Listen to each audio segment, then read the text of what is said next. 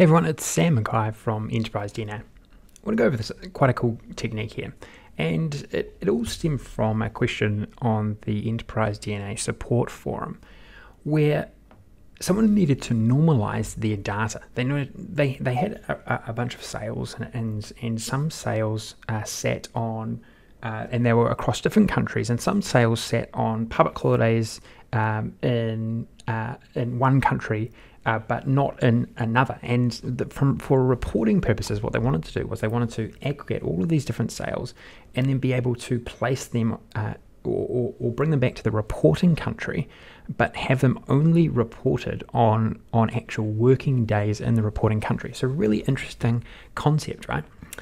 And the key to it, and the key I want to go over today is how can you write some logic in your formula to change the position of a reporting day, right, or the result on a particular day. So let's just have a look through this table. So let's just drill into and work through the example, and I think you're going to find it quite interesting how this is actually solved. And if you are working with something similar where you have to actually move results from one day to another day, this is how you can apply it, or how you can apply some logic to do it. So what we've done is, and to simplify it, so I recreated how you would do it. What I have done is I have worked out logic where I have moved sale data. So if we look down this column here, we've got total sales, which is a pretty simple calculation. Do this one all the time. What I have done is I've said, okay, if a sale sits on Saturday or Sunday, I actually want that to be pushed to a Monday. So I want it to actually be registered in only working days, so Monday through to Friday, and that's for every single week. And I also want it to be dynamic, so when I change the time frame, it always updates, so the weekend numbers always land on the Monday. And then on top of that, what I wanted to do is I wanted to then branch out into some other calculations like cumulative totals and so on, and could be moving averages, etc. And so by doing this, you have to rearrange things slightly when you go into some DAX combinations to solve very specific, or showcase these insights in a specific way. So I'm going to show you how I did that one as well. Okay, so let's walk through the logic. So what I've done is I've set up a calculation called total sales non-weekend days. Okay, and there's a couple of things I needed to do to solve it, and let's just jump into here first of all, okay? So let's just have a look at these variables. I've set up a couple of variables here. I've said a weekend check and a workday check, okay?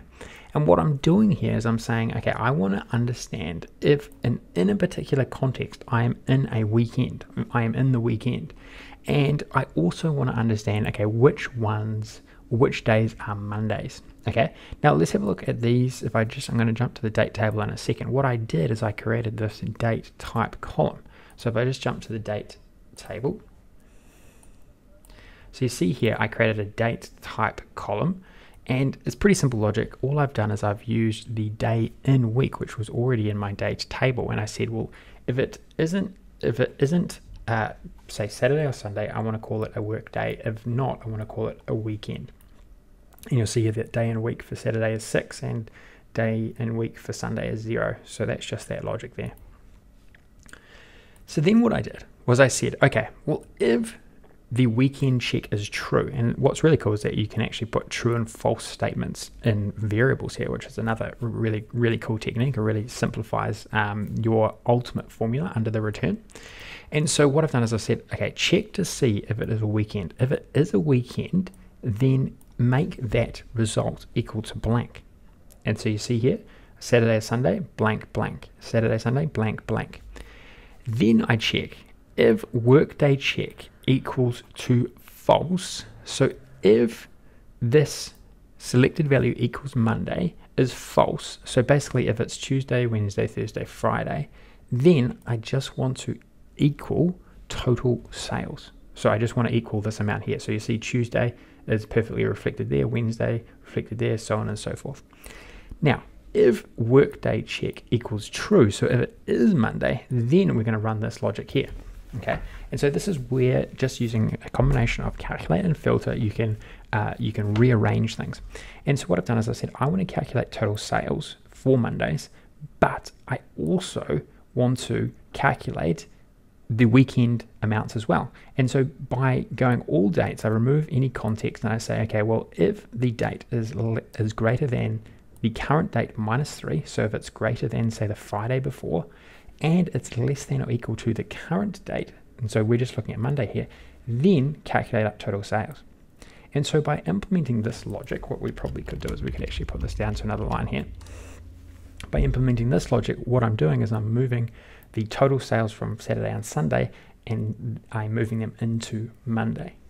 So you see how I've used a combination of little techniques here. Obviously, I've used if statements, and then I've broken out, I've tried to isolate particular days and said, okay, if we are, in this case, on a Monday, I want to then go and find data from previous days, and I've opened up those previous days here and bring them into that particular day.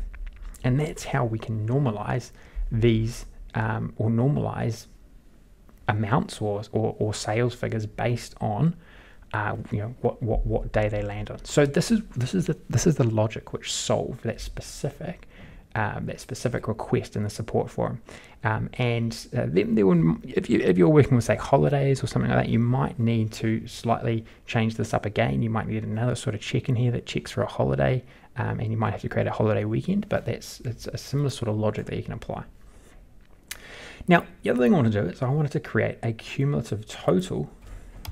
I wanted to create a cumulative total of this amount now. Instead of, say, the total sales, I actually want it to calculate a cumulative total of this. So the weekend is always going to flatline, if you think about it, because there is actually no data. So you see here we've got flat lines on this weekend, a flat line on this weekend, and it's also dynamic. So it was always going to start from the very first day in the current selection that we have.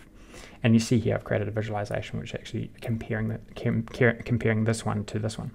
But let's have a look how I did this. This is another quite interesting technique that you can utilize in a number of different ways. But what I've done is I've tried to create a table. I've created a table here.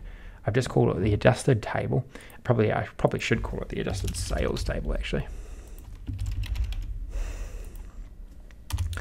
And what I've done is I've recreated, basically, with a summarize, I've recreated this, just these two columns in this particular table. I've recreated the date column, and I've recreated this particular column here, the total sales non-weekend days.